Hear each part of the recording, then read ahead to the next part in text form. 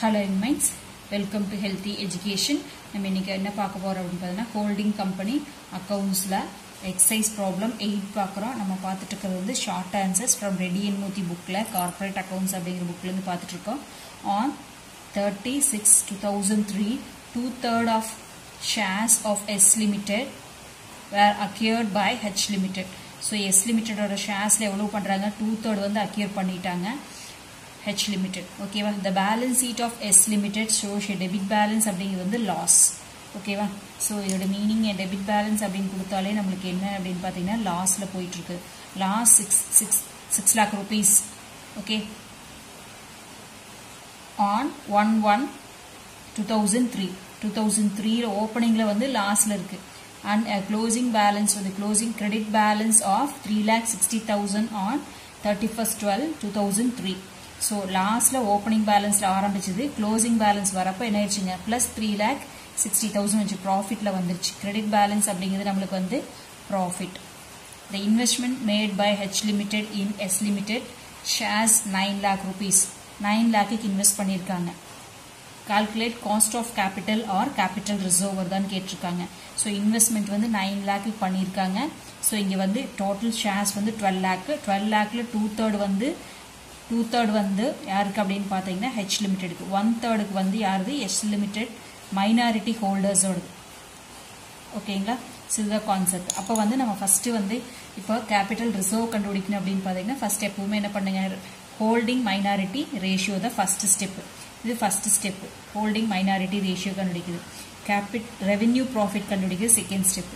third step வந்து capital profit கண்டுபிடிக்கணும். so அதுக்கப்புறம் fourth one தான் நமக்கு என்னங்க minority interest இருந்துச்சுனா minority interest கண்டுபிடிப்போம்.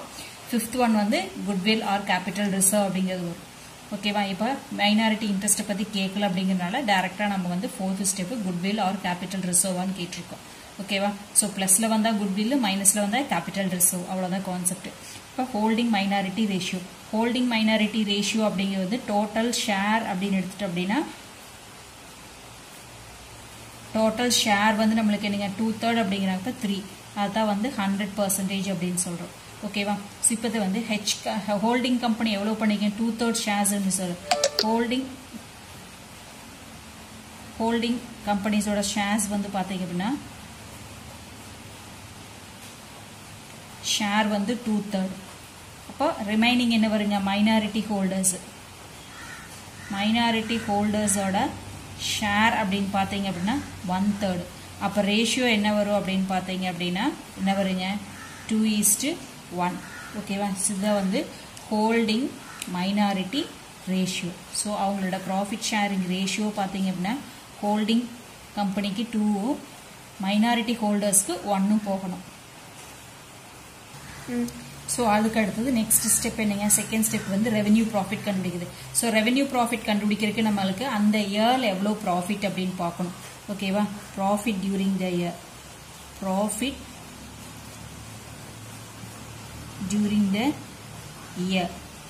ஓகேவா, ஸோ இங்க லாஸ்ட்ல ஆரம்பிச்சு ப்ராஃபிட்ல முடியுது. ஓகேவா, ஸோ அப்படின்னு என்ன அர்த்தம் அப்படின்னு பார்த்தீங்க அப்படின்னா ஸோ அதாவது -6 lakhல ஆரம்பிச்சிருக்காங்க இல்லையா. ஸோ இப்போ நம்மளுக்கு முடியும் போது என்ன ஆயிருக்கீங்க 3 lakhல முடிஞ்சிருக்கு. 3 + 3,60,000ல முடிஞ்சிருக்கு.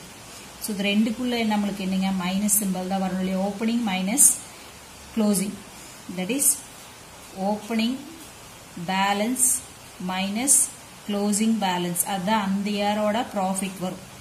ஓகேவா, அந்த இயரோட ப்ராஃபிட் இப்போ மைனஸ் பிளஸ் டோட்டலா இப்போ நம்மளுக்கு ப்ராஃபிட் எவ்வளோ வந்திருக்கீங்க 9,60,000 வந்தாதான் இந்த லாஸ் போக நம்மளுக்கு ப்ராஃபிட் 3,60,000 வரும். ஓகே, அந்த இயர்ல நம்ம ஏர்ன் பண்ணது வந்து 9,60,000. அப்பதான் வந்து இந்த லாஸை ஓவர் கம் பண்ணி ப்ராஃபிட்டை கொண்டு வர முடியும். ஓகேங்களா, அதான் கான்செப்ட். ஆல்ரெடி இந்த மாதிரி நான் வீடியோஸ் போட்டிருப்பேன், பிளேலிஸ்ட்ல போய் பார்த்துக்கோங்க. நெக்ஸ்ட் பாத்தீங்க அப்படின்னா இப்போ ப்ராஃபிட் இந்த இயர்ல நம்மளுக்கு எவ்வளவு வந்திருக்கு அப்படின்னு பாத்தீங்கன்னா 9,60,000 வந்திருக்கும். ஓகேவா, இதுல நம்மளுக்கு மைனாரிட்டி ஹோல்டர்ஸ் இந்த இயர்ல வந்த ப்ராஃபிட், அதுல ரெவென்யூ ப்ராஃபிட் அப்படிங்கிறது வந்து after acquiring date, after acquiring டேட்டுக்கு அப்புறம் வர்ற ப்ராஃபிட் தான் வந்து ரெவென்யூ ப்ராஃபிட். இது வந்து ரெவென்யூ ப்ராஃபிட். ஓகேவா, ஸோ ஆஃப்டர் அக்யூரிங் அப்படிங்கிறது எப்போ அக்யூர் ஆகுதுங்க 36 அதாவது 1/7/2 நம்மளுக்கு இயர் எண்டிங் பார்த்தீங்க அப்படின்னா என்ன வருது அப்படின்னு பார்த்தீங்கன்னா டிசம்பர் 31/12 அப்போ 6 months ப்ராஃபிட் வரணும். அப்போ இதில் 6 months வந்து நம்மளுக்கு எடுத்துக்கணும். 6 months அப்படிங்கிறப்ப என்ன வரும் அப்படின்னு பார்த்தீங்கன்னா 9,60,000 into 6 divided by 12. ஸோ இப்போ என்ன வரும் அப்படின்னு பார்த்தீங்கன்னா 4,80,000 வரும். ஓகேவா? இப்போ வந்து மைனர் ஹோல்டிங் கம்பெனிஸ்க்கு எவ்வளோ வரும் அப்படின்னு பாருங்கள். ஹோல்டிங் கம்பெனி ஷேர் எவ்வளோ வரும்னா 4,80,000 into 2/3. ஓகேவா? ஸோ இப்போ எவ்வளோ வரும் அப்படின்னு பார்த்தீங்க அப்படின்னா 3,20,000. ஓகேவா? ரிமைனிங் 1 lakh வந்து யாருக்கு போகணுங்க? மைனாரிட்டி ஹோல்டர்ஸ்க்கு போகணும். இப்போ நம்மளுக்கு கேபிட்டல் ப்ராஃபிட் மட்டும் கண்டுபிடிக்கிறதுனால இது மட்டும் போகுது. ஹோல்டிங் கம்பெனிஸோட ஷேர் மட்டும் நம்மளுக்கு தெரிஞ்சால் போதும். ஓகேவா? மைனாரிட்டி ஹோல்டர்ஸ்க்கு அப்படின்னா வந்து மைனாரிட்டி ஹோல்டர்ஸ் ஷேர்னு என்ன வரும் அப்படின்னு பார்த்தீங்கன்னா 4,80,000 into 1/3.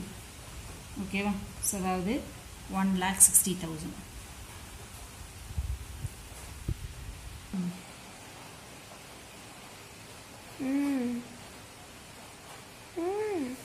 ஸோ நெக்ஸ்ட் வந்து கேபிட்டல் ப்ராஃபிட் கண்டுபிடிக்குது. கேபிட்டல் ப்ராஃபிட் கண்டுபிடிக்குது அப்படிங்கிறது அந்த இயரில் after acquiring before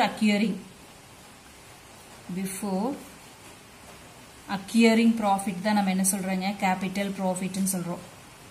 before acquiring profit அதாவது டைமிங் பார்த்தீங்கன்னா 1/1/1 to 36 வரைக்கும். ஓகேவா? ஸோ இப்போ நம்மளுக்கு பார்த்தீங்கன்னா டோட்டல் ப்ராஃபிட் வந்து நம்மளுக்கு என்ன இருக்கு?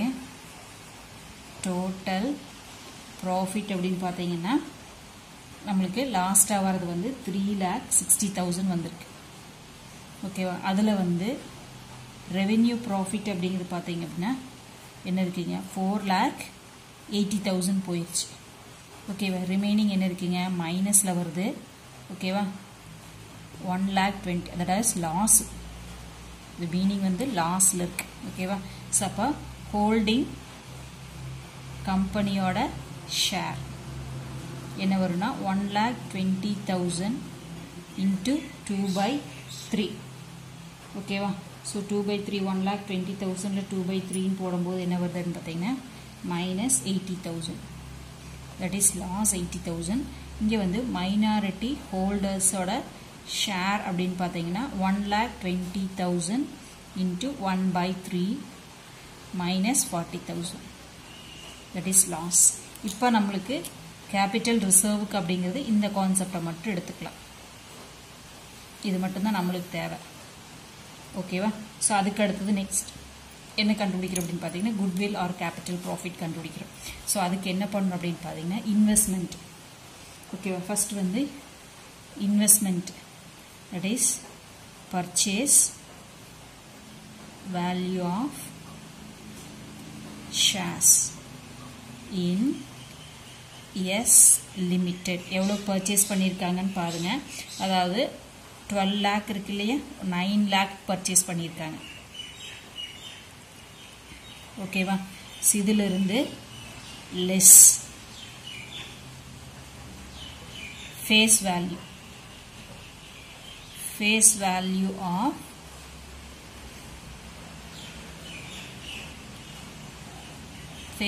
of shares in S limited. ஓகேவா? ஸோ அதாவது 12 lakhல 2/3 அதுதான் இவங்களோட. ஏன்னா இங்கே என்ன சொல்லியிருக்காங்கன்னு பாருங்கள் 2/3 ஷேர்ஸ் அக்யூர் பண்ணியிருக்காங்கன்னு சொல்லியிருக்காங்க. ஓகேவா? ஸோ அப்போ இவங்களோடது எவ்வளோ வரும் அப்படின்னு பார்த்தீங்கன்னா 12 lakhல ஃபேஸ் வேல்யூ 8 lakh. ஓகேவா? ஸோ இங்கே என்ன பண்ணணும் அப்படின்னு பார்த்தீங்கன்னா லெஸ் கேபிட்டல் ப்ராஃபிட். ஓகேவா? ஸோ இந்த இடத்துல நம்மளுக்கு கேபிட்டல் ப்ராஃபிட்டை ஆட் பண்ணுவோம். ஃபேஸ் வேல்யூவோட கேபிட்டல் ப்ராஃபிட்டை ஆட் பண்ணுவோம். ஸோ நம்மளுக்கு இங்கே மைனஸ் ஃபிகர் தான் இருக்குது. மைனஸ் எவ்வளோ இருக்குது? -80,000 இருக்குது. ஓகேவா? ஸோ இங்கே மைனஸில் இருக்குது. ஸோ அப்போ என்ன வரும் அப்படின்னு பார்த்தீங்கன்னா 9 lakh -7,20,000. 9 லேக்லேருந்து 7 லேக் 20 போனால் என்ன வரும் அப்படின்னு பார்த்தீங்கன்னா 1,80,000 வரும். ஓகேவா?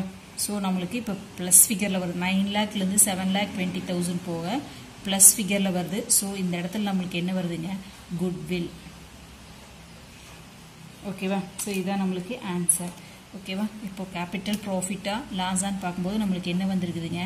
குட்வில் வந்திருக்கு. இந்த சம்மை பொறுத்தளவுக்கு நம்மளுக்கு குட்வில் கிடச்சிருக்கு. பர்ச்சேஸ் பண்ணும்போது குட்வில் தான் கிடச்சிருக்கு. ஓகேவா? ஸோ இந்த மாதிரி உங்களுக்கு ஏதாவது ப்ராப்ளம்ஸில் டவுட் இருந்துச்சு அப்படின்னா அதை கமெண்ட் பாக்ஸில் கமெண்ட் பண்ணுங்கள். உங்களுக்கு இந்த வீடியோ பிடிச்சதுன்னா லைக் பண்ணுங்கள், ஷேர் பண்ணுங்கள், சப்ஸ்கிரைப் பண்ணுங்கள். தேங்க்யூ ஃபார் வாட்சிங். Have a happy day.